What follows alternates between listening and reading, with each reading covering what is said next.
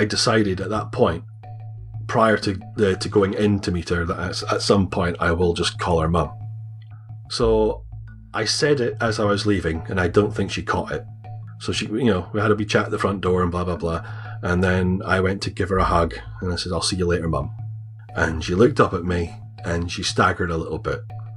And she kind of questioned the whole thing by just saying, Mum? I said, well, you kind of gave birth to me, that kind of qualifies you.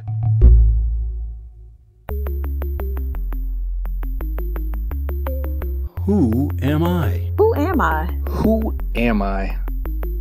Who am I? Who am I? Who am I? Who am I?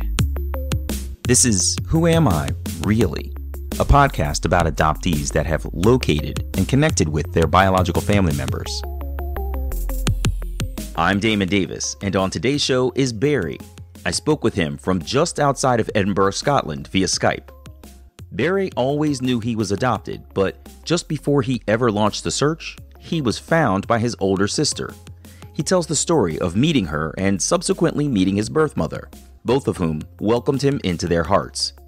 Hearing stories about why he was placed for adoption, he learned that he may have been lucky to escape his birth parents, but his younger siblings were not. This is Barry's journey. Barry told me he had a middle-class upbringing with his father, who was in construction, and his mother, who was a semi-retired school teacher. He grew up in a peaceful, quiet little village south of Edinburgh. Barry's mother was unable to bear children, so he and his brother were adopted. Just the two of us. I mean, we're pretty much chalk and cheese completely. Oh, really?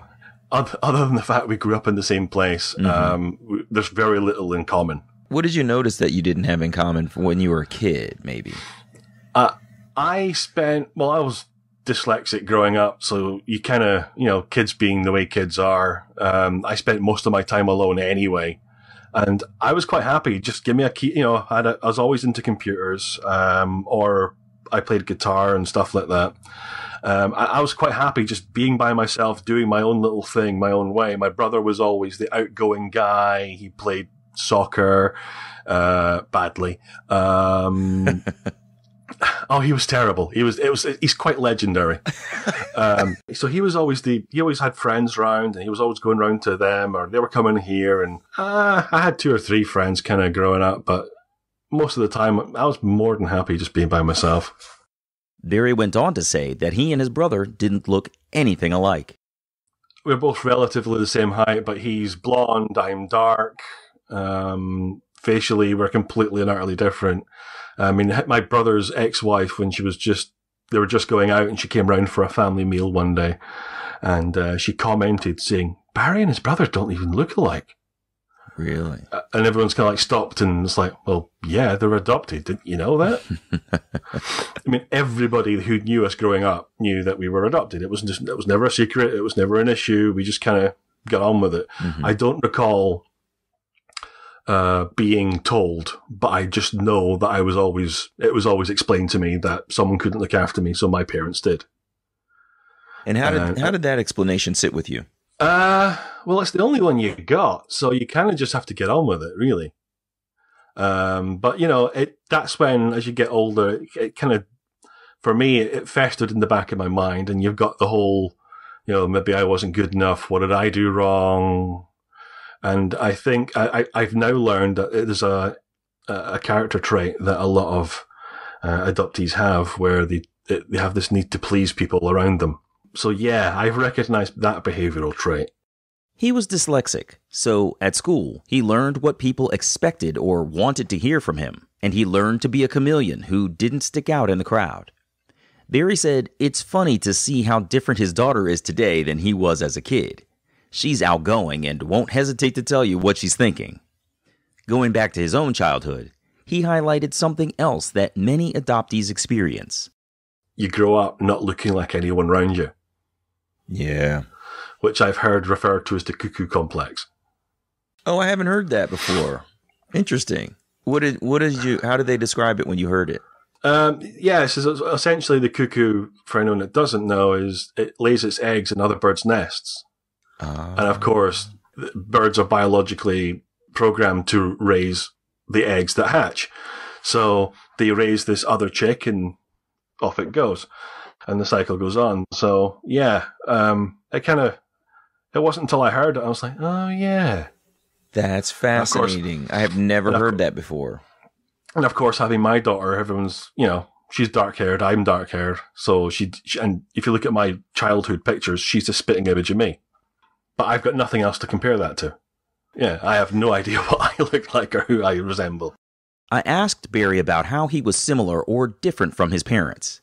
He said that with his mom, a school teacher, everything is always a lesson, so he just adapted to how she operated. His dad was an old school guy who worked at the same company he had been employed by since his apprenticeship at 14 years old.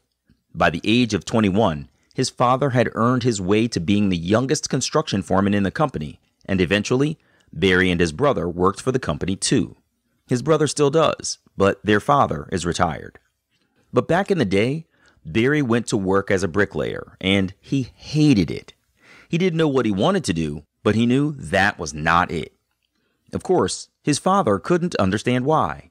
He just assumed that his son was lazy, when in reality, he just wasn't cut out for that kind of manual labor. Oh, and the gong you're about to hear, I accidentally struck my mic stand. Sorry about that. So yeah, you were just the lazy child, just buckle under and just get it done, and it's like, no, it's not quite as easy as that, but you can't communicate that to some people. And my dad and I were never ever close. The only time I remember him speaking to me was to issue a new notice of disapproval. Really? I'm sure there were nice moments as well, but I don't remember them. Yeah, when they're so far outnumbered by the disapprovals, then you don't remember the approvals very well. Yeah. Yeah. I generally tended to stay out of his way when he came home, which is another reason I just locked myself in my room with my computers and my guitars and did whatever. How about with your mom? So you must have been naturally closer to her, but did you feel a connection to her? I did in a way. I do remember feeling, even now, they don't quite understand me. Since I've been finding family and stuff like that, my father's made efforts to get close to me. For example, the pair of us, with his background in wood, we constructed a couple of guitars. Really? That's awesome. Yeah, and they're fantastic guitars as well. My dad glued a whole bunch of different woods together, so it had a stripe effect, and he carved out the entire body himself. Did you think, it sounds like all of this happened in your adulthood, and if I heard you correctly, after reunion, did you kind of think to yourself, like, where was this guy when I was growing up? Well, yeah, it's funny enough, me and my little brother were saying that a little while ago. Yeah, he's like, we would have killed to have that guy as our dad. So, of course, I couldn't wait to ask Barry about when he first got the inclination to find his biological family and what went through his mind at that time. Here's the trick. I didn't. So, it's December 1st, 2016. Barry is in his IT office, bored with little to do before the holiday break. His friend Esther, an American, sends him a message on Facebook saying she just got a message from a woman named Tracy in the UK saying she was Barry's sister. And that's, okay, I don't have a sister, so this is obviously a fake scam, or it's a mistake, or whatever. So I'm thinking, right, it's probably a scam or something like that, give me money, blah, blah, blah. So I'm thinking, right, I'm going to have some fun with this because I'm bored. I messaged this person, and they're asking really dumb questions that if you knew me growing up, you'd automatically know. Where did I grow up? Have I ever lived in the town of Haddington? Am I adopted? And it's like, well, oh God, come on, ask proper questions if you're going to try and scam me, Right. So I'm not thinking of where this is going, but there's a little alarm bell somewhere in my head that I'm kind of just pushing to the side for a minute.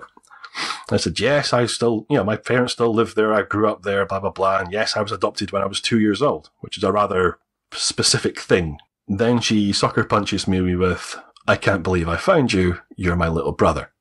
I was like, what? I honestly didn't know what to think. I had so much rushing through my head thinking, is this real? It's just she got the right person? And then I got this, I know it's a lot to take in, blah, blah, blah. Here's my number. So I just click on the number and walk out into the hallway. And she's machine gunning me with bullet points and information. She's completely terrified by the sounds of it. But the weirdest thing was she has an English accent. Now, I'm Scottish. I have a Scottish accent. I'm thinking the first thing that goes through my mind is, oh no, this poor cow's got the wrong person. But then she hits me with something. She says, your full name when you were born was James Barry Clark. I had this immediate TV flashback thing in my head of me standing in the dining room next to the sideboard with all the, the sideboard that had all the information and all the stuff that just got shoved into it. Mm-hmm. Well, we had one of them, and I remember my mum telling me this. She told you your original name? Yes. I remember it being told because I was a fan of Def Leppard, and their guitar player was Steve Clark. So I thought, oh, okay.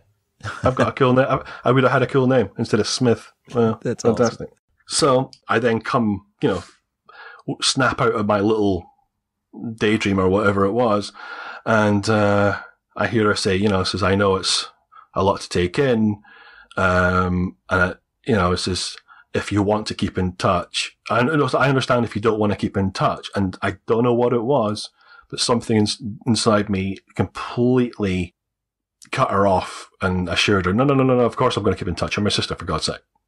And I heard her breathe a big, massive sigh of relief on the other end of the phone. Tracy had been searching for him off and on for 16 years because she always remembered him. She's 2 years older than he. But I wanted to go back to what Barry said about his sister peppering him with questions while sounding terrified. I asked him what he meant by that.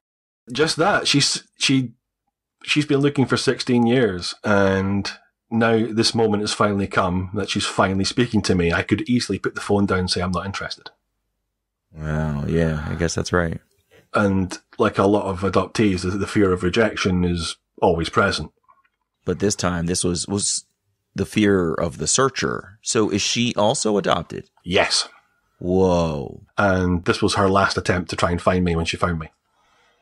Wow, that's incredible. So the siblings are posting away on Facebook, chatting for hours and hours by phone.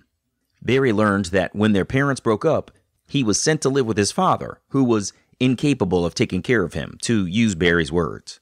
An anonymous tipper informed Child Protective Services that Barry was being violently shaken by his father, so he was removed from his care. Later, his sister was removed from their mother's care. They were separated. Her adopted parents found out about me and contacted my adoption agency in Scotland, because they were in Bristol at the time. They found out about me and wanted to adopt me at the same time. And so my adoption agency apparently blocked it. So her family was interested in adopting both of you? Yes, they wanted to keep us together. And the adoption agency blocked it. Wow. That's astonishing. Yeah. I wonder what the logic was behind such a thing. That seems so crazy to separate siblings when someone has clearly articulated they like to keep them together. Yeah, I don't get it. And not only that, if you remove one child, surely you should be removing two. But so here's a mind bender for you. After sometime later, we found another family member, a cousin of my dad or whatever it was, Shirley, and she was explaining her mum, and her mum has a rather unique name, Betty Hunter. And I kept, why do I know that name? Why do I know the name? I've heard it before. And then it was in a conversation with my adopted mum where she mentioned the name. And I said, who is that? And she went, oh, that was your gran's best friend. That person who stayed 2-3 doors up from my gran was her best friend. And it turns out that's my biological father's aunt. Really? So you knew family members and didn't even realize it? Yeah. And the thing is, if my gran was looking after me, Betty would come round and they'd have a coffee together and all that sort of stuff, as grannies do. And they'd sit and watch me play. And they had no idea who I was. Oh my God, that is crazy. So that night, Barry's sister starts posting on Facebook that she's finally found her brother. Instantly, one person keeps liking every single post. And it's the same person every single time. As soon as we post something, boom. And again, as soon as we post something, boom. So I sent a message that says, who the f is this person? and she went, oh, that's mum. So, oh, you mean that's your mum? She went, oh, no, that's our mum. Wow. I was like, excuse me? She went, have you met the others? I said, the what? She went, oh, okay. After us, Mum remarried and had a boy and a girl. So Barry goes online and looks up his siblings, and of course, they look just like him. As a matter of fact, his daughter looks a lot like his sister Tracy. In the exchange of photos back and forth, there's a picture of his sister that even he could swear was a picture of himself. There's a photo that I've spliced together, and on one side is me, roughly the same age as her, and my sister-in-law could not tell us apart. That's incredible. Wow. We've both kind of got the same kind of hair and all the rest of it. It's just really bizarre. I think people in the adoption triad have got to be the biggest photo splicers when we find people out of any other population. You know what I mean? Oh yeah, because I did that too. I took my biological mother and father and put myself together with them. I even took the one that I remember doing the most actually is I did it with my wife as an infant, myself as an infant, and my son as an infant. Because this was the first time that I ever had sort of that blood relation that I could look at. And this was prior to, my reunion. And so, I think we're probably the kings of the photo splice. So Barry was informally introduced to his birth mother by way of her Facebook likes on his sister's posts. But he decided to let it sit for a few days because he just couldn't figure out how to initiate contact. I think I said something silly like, hey, Mom, long time no speak. Barry's sister found him in December. By spring, he had decided to go visit her in England, a short flight to Bristol Airport. They agreed to meet outside in the arrivals area. So I'm standing there, and it's like a movie. There's people coming and going, and it suddenly dawns on me, you have no idea who the hell you're looking for.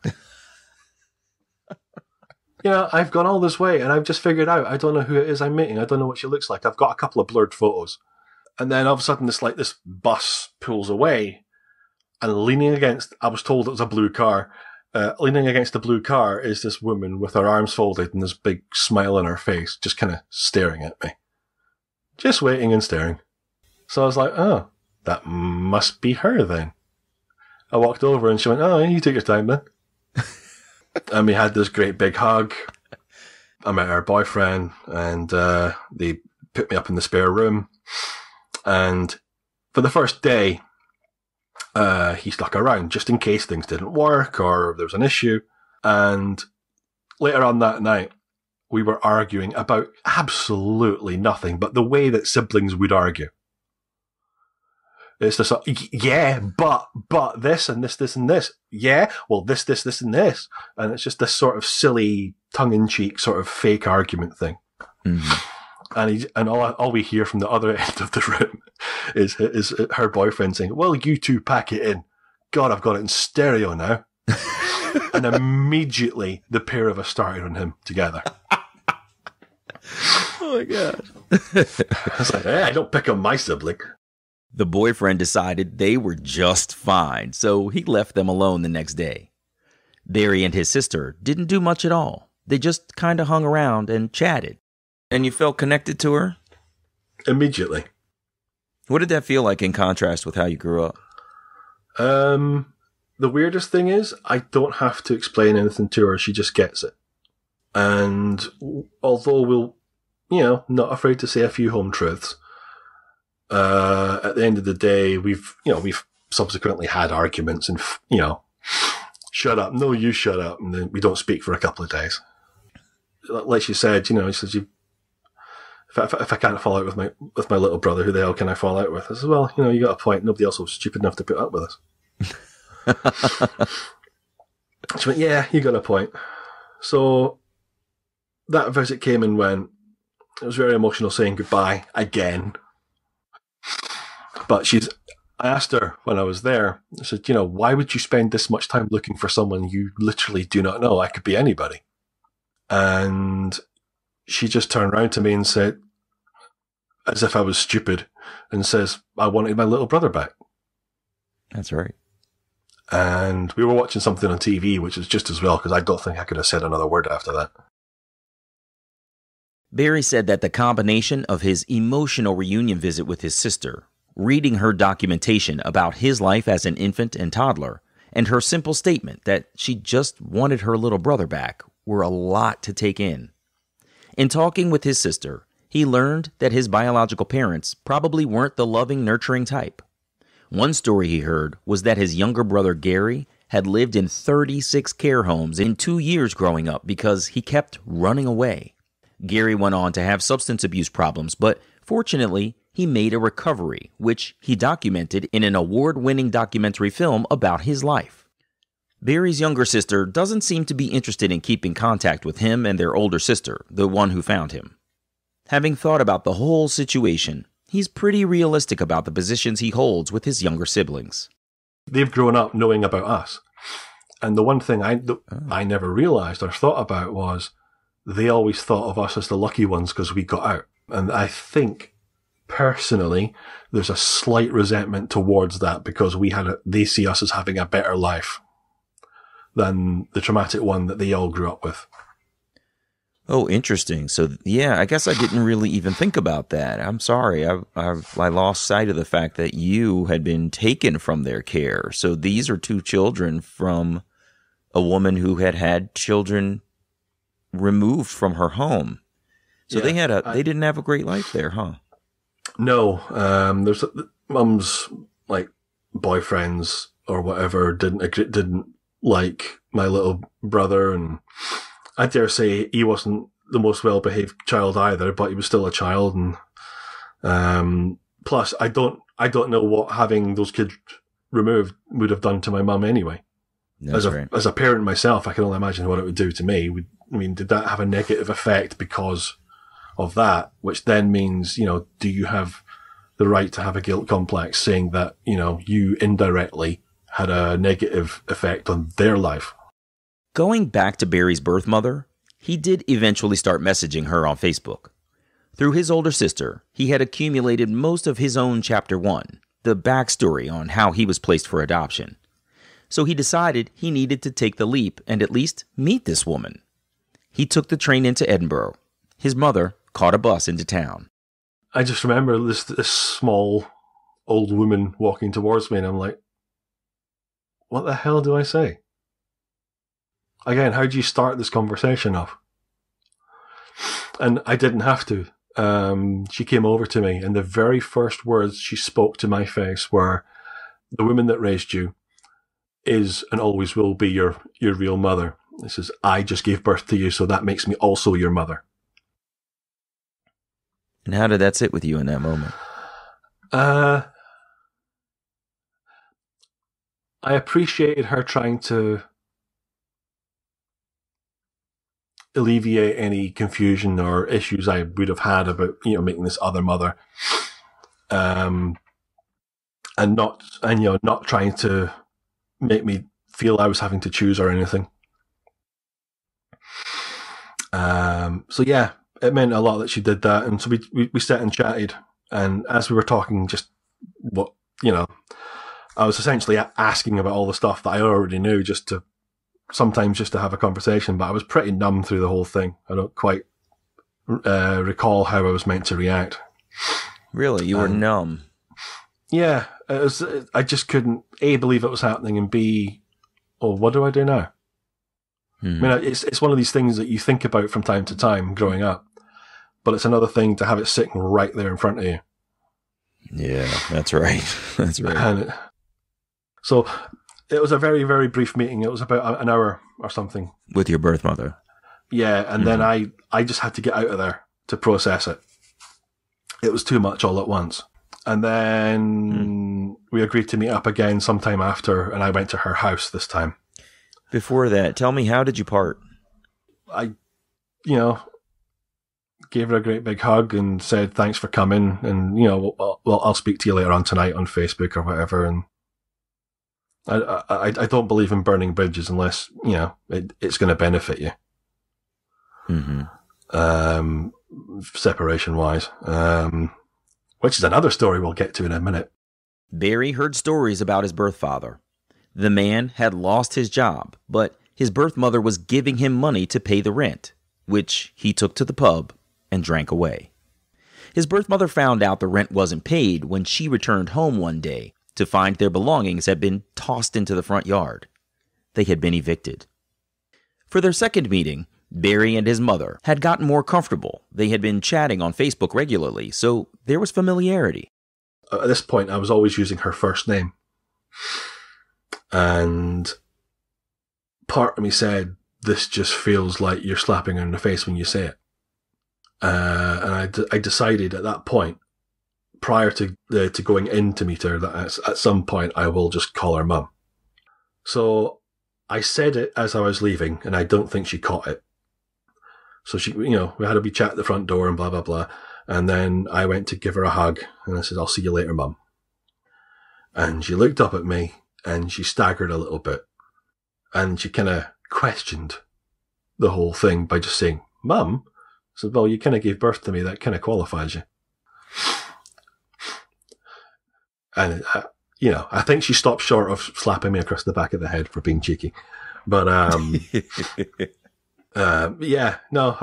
that, it doesn't feel weird at all. And it's like, a lot of people, like my brother, have asked questions occasionally saying, does it feel weird and blah, blah, blah. And, do you really call her mum and all the rest of it? I said, well, she gave birth to me. She is.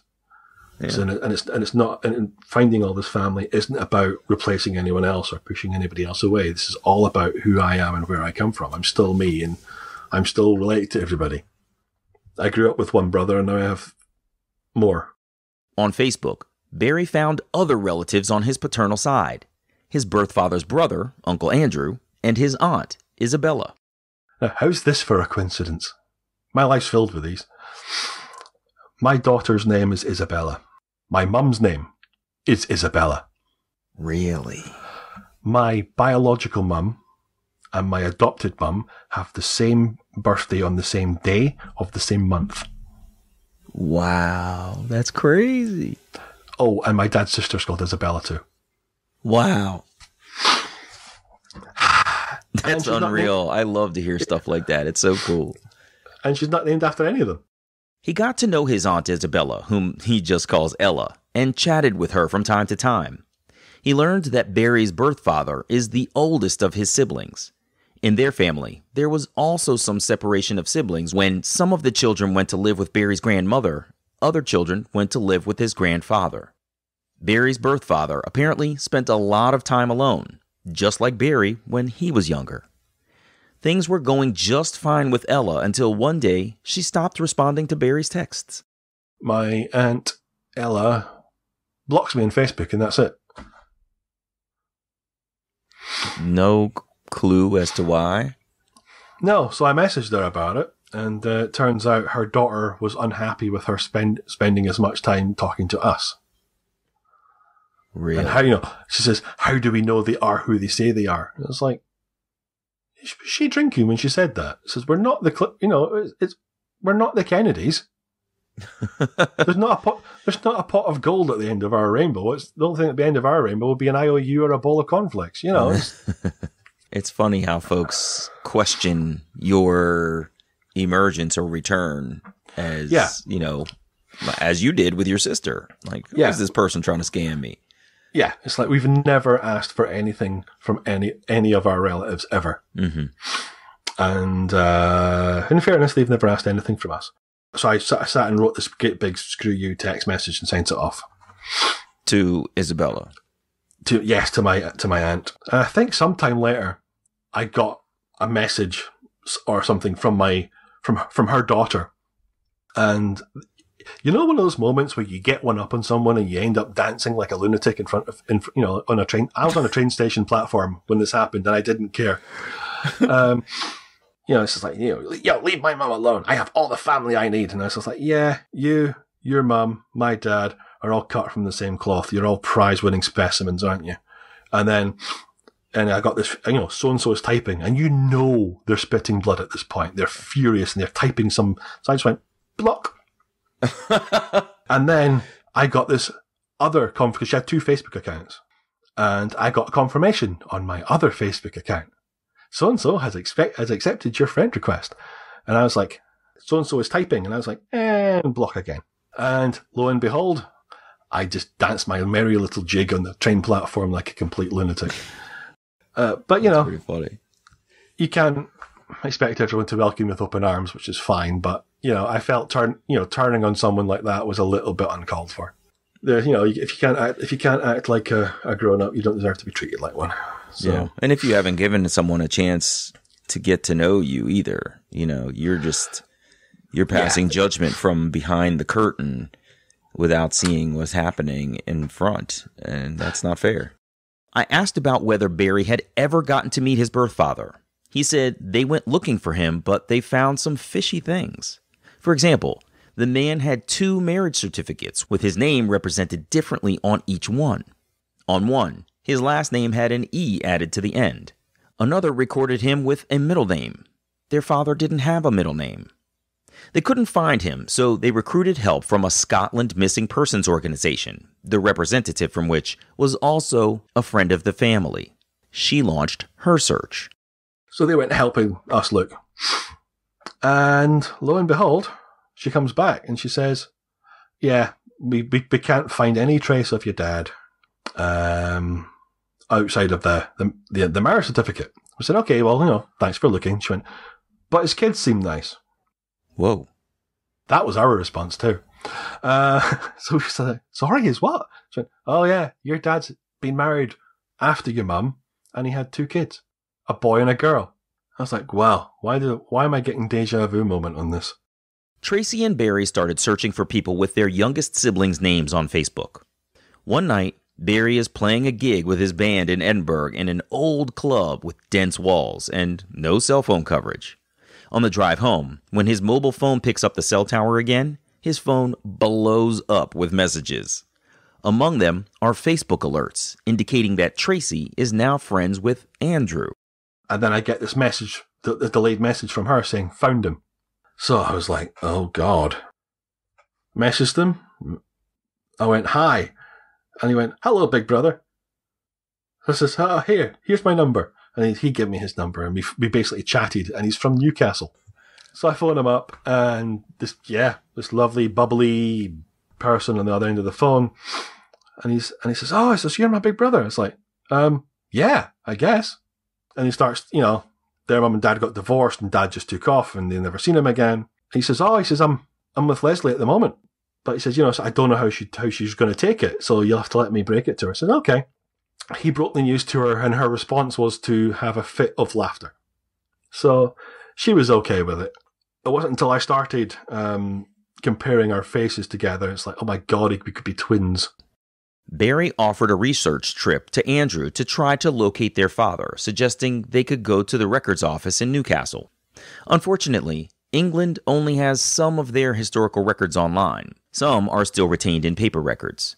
Scotland has all of their records searchable online. Different countries, different systems, increased challenges along the path of their search. So nobody's found Dad? No one's found him, but legally, I'm not allowed to look for him. Why is that? He's not my dad. Because when we were adopted, he lost all legal right to us. But my little brother has every legal right because he's still legally his son. But so yeah, I've got 3 brothers, 3 sisters now, essentially. That's amazing. How does that feel?